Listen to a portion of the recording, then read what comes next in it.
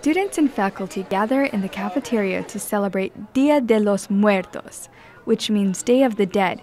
The smell of marigolds is everywhere, a scent which is believed to bring back the spirit of the deceased. Skeletons are everywhere, but they are not meant to be scary at all. And it's just like celebrating death as opposed to like being scared of like or sad that they passed on. It's a way of celebrating that they've passed on and celebrating death, and that death is another transitioning to life.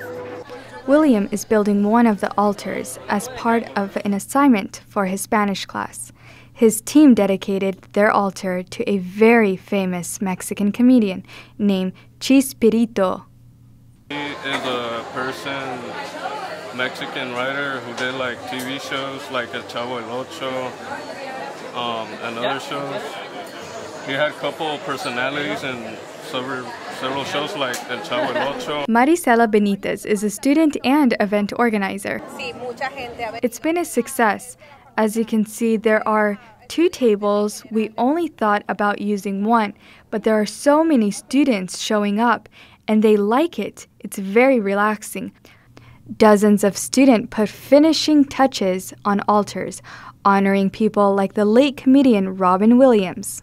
Reporting for Newscene, I'm Fahima Paghmani.